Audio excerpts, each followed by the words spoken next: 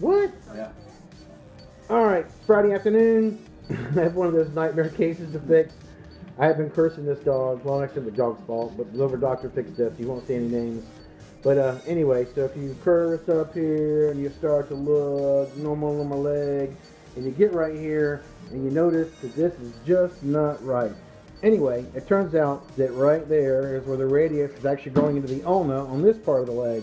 And that lump right there is actually the radius that's coming out. It's about to break through the skin. So it's one of those weird cases where the radius is all alone and it's healing, and or the proximal part, the distal part of the radius sitting right here actually is connected onto the ulna. So I've got to go in, cut off this piece of bone, cut the radius and ulna attachment there, and then bring all of this back onto over here, and then put in some externals, and hopefully this dog will walk out of here. But anyway, that's a lot of work, and we needed help, so I have help. Because it's a big dog, and I'm just whining like a baby. I can do that. I'm a doctor. Right. Alright, so that's what it looks like for now.